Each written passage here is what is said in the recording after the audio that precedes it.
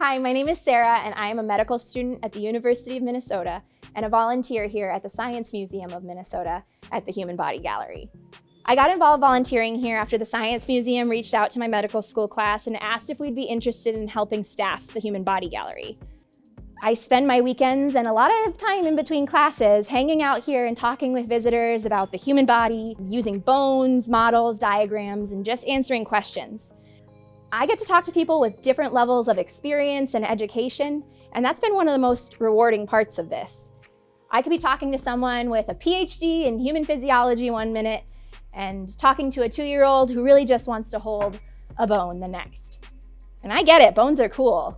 And 2-year-olds often have a pretty good idea of where they go in their body. They know the long bones are in their arms and legs, and they know the skull is in their head.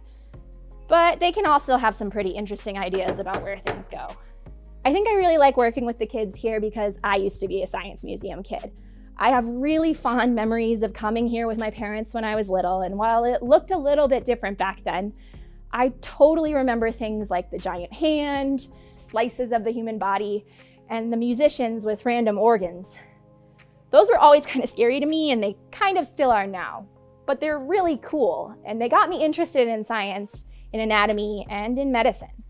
I think hanging out at the Science Museum when I was a kid is part of the reason why I got interested in science in the first place, and is in no small part a reason why I'm on my way to becoming a doctor.